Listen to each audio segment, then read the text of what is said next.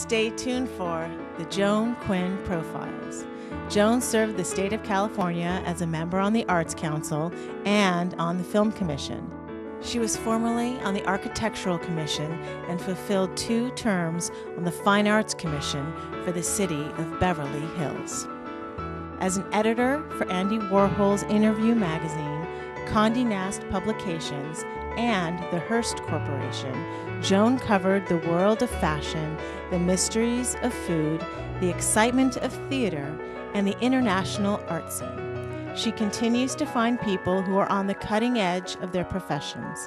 Here's Joan Agajanian Quinn. Hi, I'm Joan Quinn, and welcome to the Joan Quinn Profiles. We're here at the studio in the Hollywood Museum on Highland Avenue in the historic Max Factor building.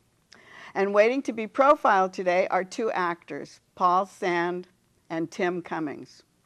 Actor, producer, writer, director, Paul Sand was born right in Santa Monica.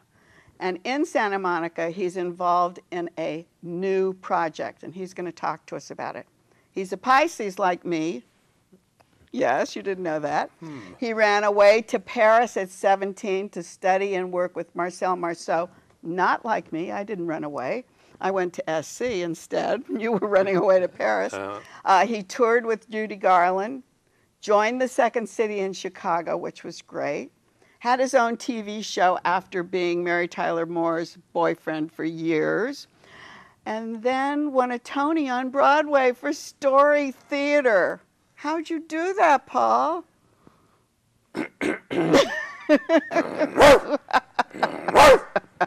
I played a dog.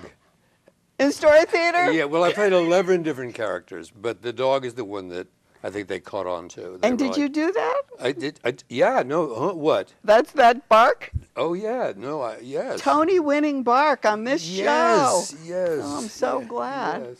So, did you get tired of playing boyfriends? Well, no, you mean on television and stuff. Everyone's boyfriend. I don't know. In real life, did you play boyfriends? No. And there was a lot, big years where I was Mary Tyler Moore's boyfriend and Carol Burnett and all these wonderful women, and somehow I lucked out and became the guy to be their boyfriend. Because you were so handsome. Maybe, I don't know. Yes, or I think not, so, or yeah. something, whatever. Charming? Yeah, I don't know. Maybe. Pisces. That's it. Oh, yes. Charming Pisces man. Yeah. Don't ever marry one, though. I wouldn't think of it. You wouldn't? No. So, from everyone's boyfriend, before everyone's boyfriend, at 17, how could you run away? What did your mother say? I said, well, you know what happened? They were very worried. I would think. They were very worried, but I saw a movie called Children of Paradise. Les Enfants du Paradis. Oui. And I just sat there through 5 screenings. I just couldn't take my eyes off this movie. Were you in high school then? Yes, I was in high school. And so that was encouraging. So maybe your mother didn't think it was so horrible for you to run away. Right. I think they both came from families and a generation where it was frowned upon to maybe be an artist. My mom wanted to be a ballet dancer, my father a painter, but they're saying, they were told, don't be silly or blah, blah, blah, get a job. But so my brother and I were allowed to go and do whatever we wanted in the arts. And is he an actor too? He's a designer, interior designer. Oh, so. And so, yeah, and somehow, when you're 17, you just have the courage. And I saw this movie, and Marcel Marceau was performing in Los Angeles. Oh. It was Jean-Louis Barrault in the movie, but I saw Marcel Marceau, and I got on a plane and a train, and there you were? Knocked on his door. I found out where he lived. And I knocked at his door, and I learned how to say, "Excusez-moi, mais je ne parle pas français." And that's like, I don't speak French. And then he answered, this great world-famous mime, "Well, I speak perfect English." He talked like that? Yeah. Maybe that's why he never spoke. That's why, anyway, I went to myself, Did he really? No one's ever said that, because they've always said he never speaks. Yeah, no. Well, in real life, he parle comme ça tout le temps. So, but anyway, it was great, and I auditioned for him, And I got into his company and stayed there for a year. Oh, you were in the company. I got into his company, yeah. Wow. I know, it was really wonderful. And then you were on stage with Judy Garland. I thought that was fantastic. That was fantastic, yes. Are you a dancer? I do, I have. That we sort of started out as a lot of dance. You mean after you finished singing opera at 5, then you started dancing? Yeah, no, and when I was 5, I was like a dancer in the opera. Oh, you were already a dancer in the opera. Yeah. My Aunt Louise and my mom were the opera stars, and they would put pillows under there. And oh, they really would do this? they would really get into the thing. That's so great. Yeah. So you were on stage with Judy. Yeah, so shall I tell you how it happened? Yes, tell Okay. us. So I heard they were looking for people for Judy Garland's act, and a choreographer who I had worked with before called me up and said, "Come down and audition." So I get down there, and they're looking for chorus boys, and I thought, this is not a good idea.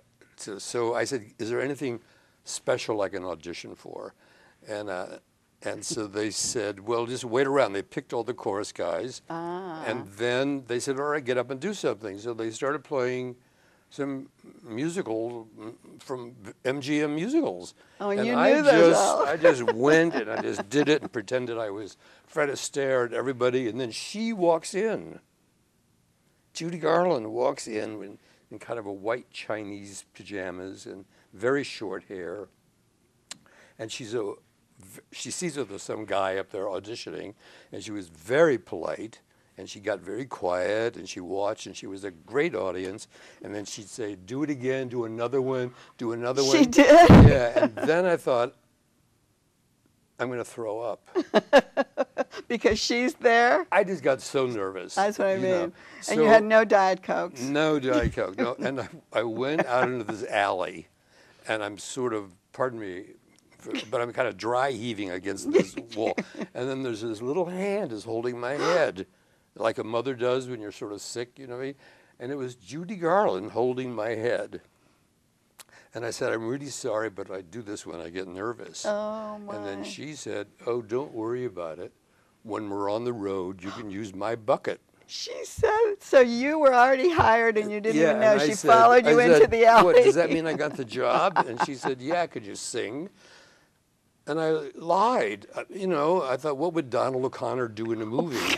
You sort of lied. Well, So he I wasn't said that yes. great a singer, right? He was a Yes. good dancer. And then I looked in the yellow pages and I found vocal coach, and You it turns did? out I could sing. Good for you. Yeah, who But what knew? was that famous thing you did with her on stage? There's a piece called "We're a couple Yes. of swells." Right, you did that with it. That's Like, all were I you the did. shadow? It was too, well, it wasn't a shadow. Not really a shadow. Not a Sorry. shadow. No, it was like an old vaudeville piece of Yeah. a couple of tramps. Oh, right. Yeah, anyway, So so you did that I all did that with over? her, and I did it everywhere, and that's all I did. And I watched her every night do amazing. I just watched the Judy Garland show every night for months. That's fantastic. So I think from there, that takes us into the Santa Monica project because we're talking about Kurt Weill Yeah. or Kurt Weill Vile, yeah. and the Cuttlefish. Yeah. Tell us a little bit about this. I don't want to cut it short because it's such a great project. Yeah, it is exciting. So what happened is I lived near the Santa Monica Pier. I learned how to walk as an infant on the Santa Monica So Pier. you've always been there. I lived over the merry-go-round as a teenager with Joan Rose in those apartments upstairs. And the other night, I'm walking there, and I thought, wouldn't this be a great atmosphere, this real carnival, honky-tonk Right. atmosphere, Oh. to put on some really dark Kurt Weill songs about, murder and revenge and broken hearts. And I got a great, I pitched it to the Pier people. They you said mean you yes. just decided that the pier would be the perfect place? Well, it's such a, Is there a building there? yeah, they gave me a room. They gave me a big space to turn into a theater.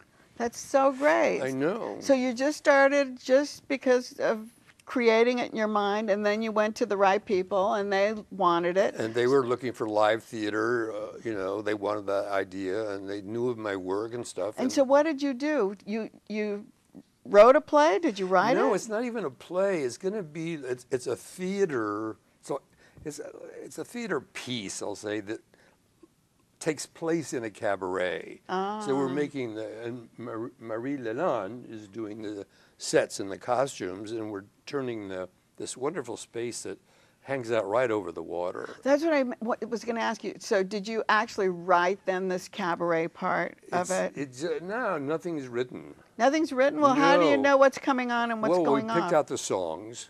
So you found those? I found the songs. Were they songs that you knew or songs liked? that I knew or knew of, and a lot of them are from Three Penny Opera. Which is great and dark. Great and dark. And it's so we're going to make it. Yeah, we have a great musical director. Are you acting in it? I'm going to sing this deadly song. Which is what?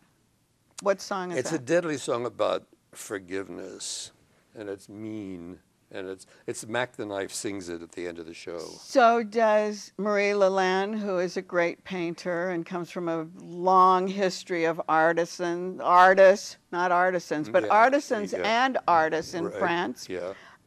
Does she make your costume? Do you have a costume? What does she? She's going to do everything that's visual. She is doing. What will you be wearing? Marie, You can't. she's right there. We don't know, but it's And the sets, what will they look like? the sets are kind of amazing because it's going to be giant paintings, but on canvas. So like, you can, but that's very circus-like, That's isn't exactly it? the reason. So they'll be like hung up. It'll be like going to the circus or the freak Well, Marie show. worked in that atmosphere with the circus and circus people, and She did? Yeah, she has that kind of feeling. So she would be great to do she's that. perfect. What she's Well, come up with. So do you call it acting or just singing?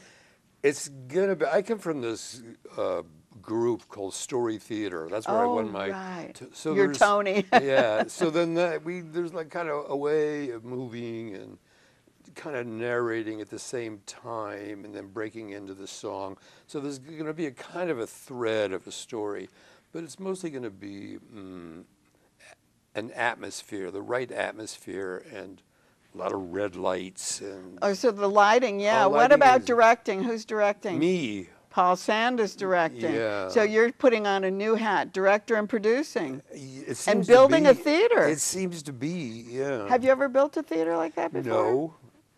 I've just been an actor and be at work at 9:30. Is it like a black box? No, Are you it's going to have not. stadium seating? No, it's a long room, and one wall is completely glass, and you see the pounding sea. Oh, you do? Yes. Oh, you are hanging over the water, Literally, like you say. yeah. And the Coast Guard people there said they could light up the ocean at night. You got everybody Get on it? your side. It's just, it seems like the right moment. And when I come or your audience comes, do they drive onto the pier? Yeah, there's a place to park. There's parking on the pier, and it's about a 5-minute walk to the end. And I'm pushing to get a rickshaw Oh, fabulous. to take people there who don't feel like walking. Yeah. And so I'm sort of battling with that kind of thing. And that's it. And there's several really good restaurants have opened, so people can come and. You're a real draw to Santa Monica. That would be a really draw because you're talking about the whole experience of being on the pier. Yeah, and it's beautiful. It's And just can you do it beautiful. every night? I mean, would you Well, be we're doing gonna weekends we're or gonna what? start being modest, and start like maybe Thursday, Friday, and Saturday. Yeah, Two the shows a weekend. night, Wow. short shows. Who 40 else is in it? Have you cast it? Yeah, no, I can do this. Okay, when I Besides Paul Sand? no, I'm not like that kind of guy. Okay, no, but you sort of go around and you see things, and then certain performers stick in your mind, and I just call these people that I had remembered from seeing someplace, and said, "Do you want to play? You want to do it?" So there's an amazing young lady named Megan Rippey. She's amazing. There's a real belter singer named Shay Astar. I want to call her Astaire or Astor, but I don't know this Astar. But anyway, there's a young Australian actor who's going to play this kind of cynical narrator, and he has a cynical song about luck. That's Saul Mason. I'm going to sing this last song. You have a lot of people on stage. I know, and 3 musicians. Oh. One of the musicians is a violin player that I found playing the violin on the pier. How brilliant. There he was playing brilliant classical music on the pier. And I asked the pier boss, how do we find him? I found him, talked with him in Silver Lake, and he said, yeah, I'll do it. I introduced him to the music director, Michael Roth, who's really knows what he's so doing. he's put it all together. I'm not going to Yeah. give you all the credit for that. No, I Finding the just sort songs. of- Did you work the songs out with Michael Roth?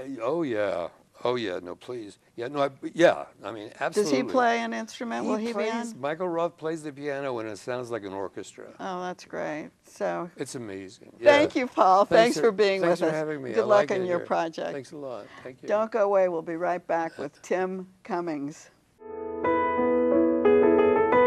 Hi, I'm Joan Quinn, and welcome back to the Joan Quinn Profiles. I'm here with actor, singer, writer, dancer, Tim Cummings, who comes from an Irish-Italian family in New York. He graduated from NYU's Tisch School of the Arts. He's an award-winning stage actor.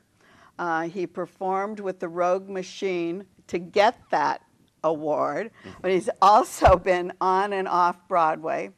He's written a novel. He serves on a program at the Ojai Playwrights Project. I think that's fantastic. Yeah. What do you do there? The Ojai Playwrights Conference, I'm the associate director in the youth workshop. That's The great. past And is it 4 every summers. year?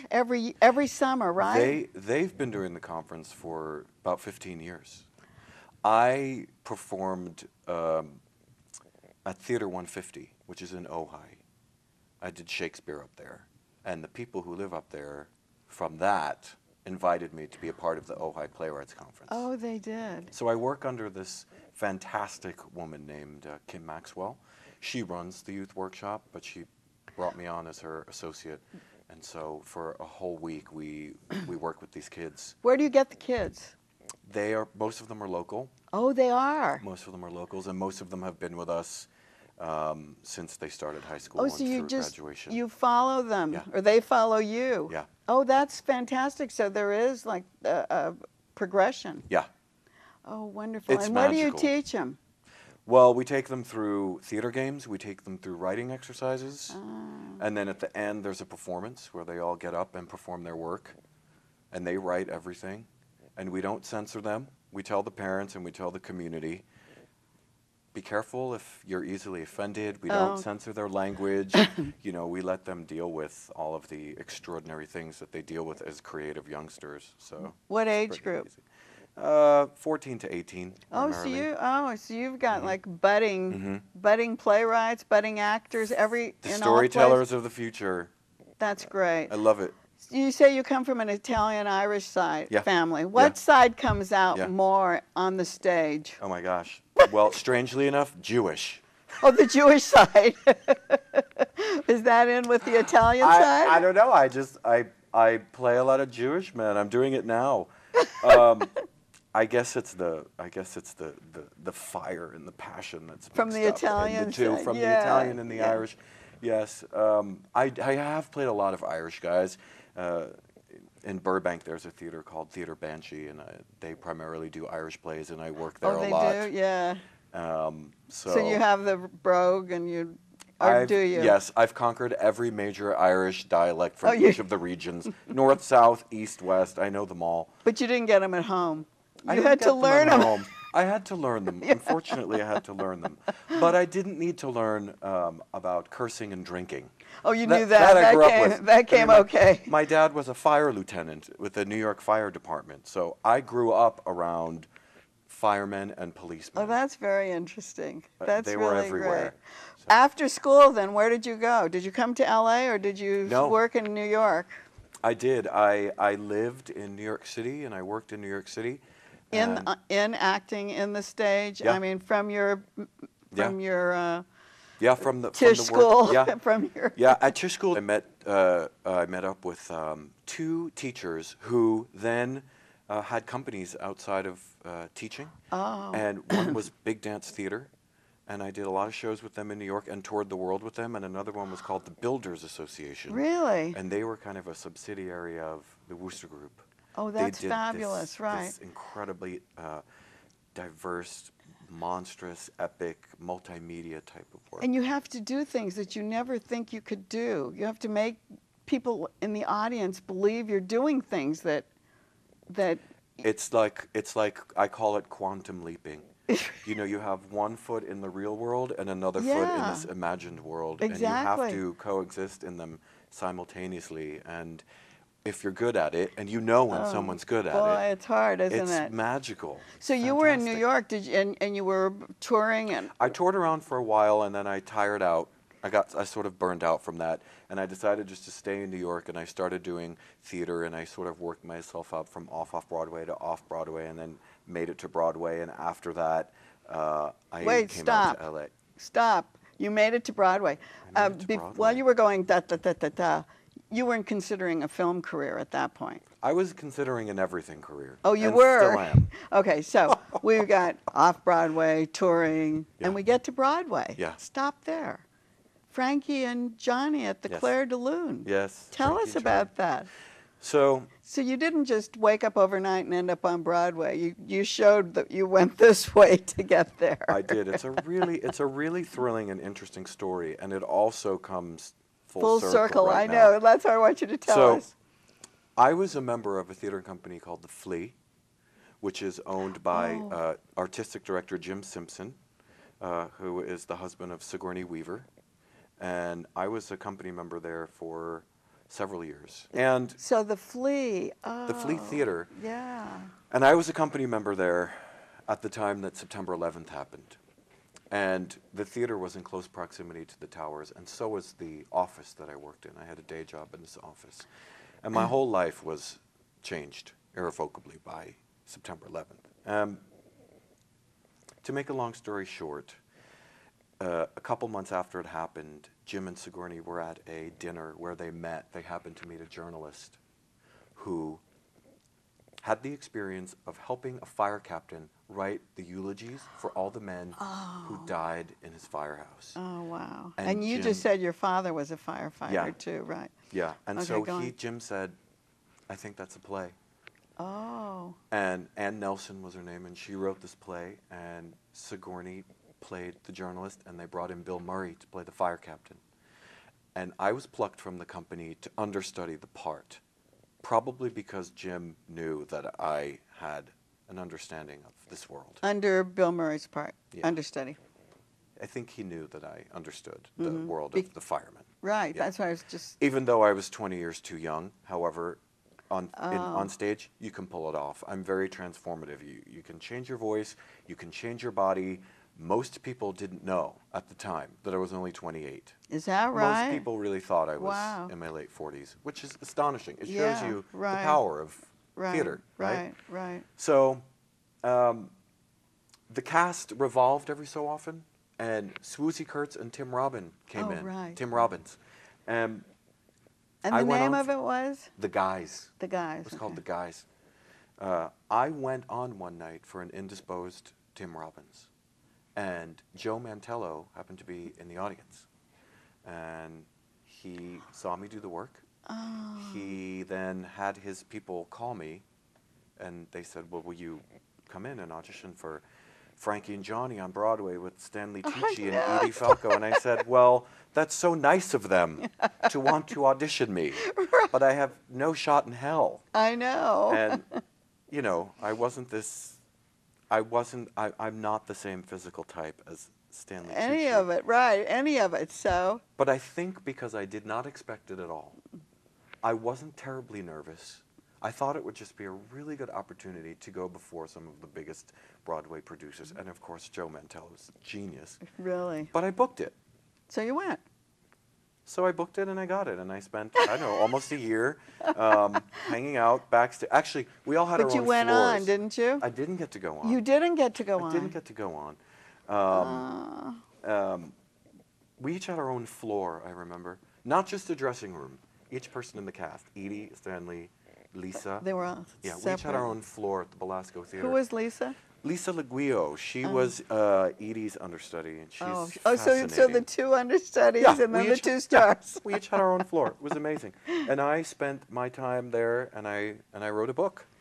Oh, that's why you Incredible. that's why I called you an author. Yes. Yes. Yeah. So that was the book. So let's continue on this thread because Joe Mantello then Yes. So was directing that. Joe Mantello directed that. And then you're now in the Normal Heart Yes, I at was the cast. Fountain Theater. And tell us about that. You play Ned. I play Ned Weeks, and interestingly enough, Joe Mantello played that role about 2.5 years ago when they did this revival On Broadway. production. Isn't that And I fantastic? think that's just fascinating. Have you exchanged comments about this? I reached out to him. Yeah. Yeah. So tell For us some about advice. You really need Tell it. us about the Normal Heart. Let's start with that because I want to make sure that we talk about it. That's the project that we brought you here to talk about, the story. Yeah. It's probably the first play written dealing with the AIDS crisis before they even knew that it was AIDS. So it was in the 80s, right? 1981. It takes place it was written in 85. Takes place in 81. Takes place from 81 to 84 over a 3-year period. And it's chronicling the lives of these men who are dying and they don't even know why. And it's the story of one man who goes from somewhat of an unwilling participant to a full-blown activist. Ah, right. And the story poses the questions about whether or not his methods are the right methods. And who's directing it? Simon Levy. Oh, Simon from the Fountain. Yeah. He's on the artistic. He's the artistic director. Yeah. I talked about your dancing on the table, your award-winning dancing on the table for, what was it, for Rogue Machine? Yeah. Okay, let's finish with something upbeat like that I know. because the Normal Heart is very heavy. I know. And very heart-throbbing, It's heart-wrenching. Wrenching. It's tear your soul out. Right. But it's also really beautiful and really powerful and really necessary for people to I know. see and think about. But And the audience is like devastated Yeah. because it's like, I mean, it's tough, the Normal Heart, right? yeah. Okay, go on. So tell me about your dancing. So I did this song called Wondrous Place, which is a real song. And you sang it yourself? I sang it and I choreographed it. I did all the sort of Elvis moves. Really? And so you got an award for that and brought Rogue Machine into the limelight. I got an award for that. Yeah, it was, we won several awards for that. It was it didn't surprise me, to be honest, because it's a magnificently written play. That playwright, Ed Walsh, who's a recent Tony winner himself. Oh, I see. He wrote the book of the musical Once. I think we have about 30 seconds. Give us a 30-second novel of the book you wrote.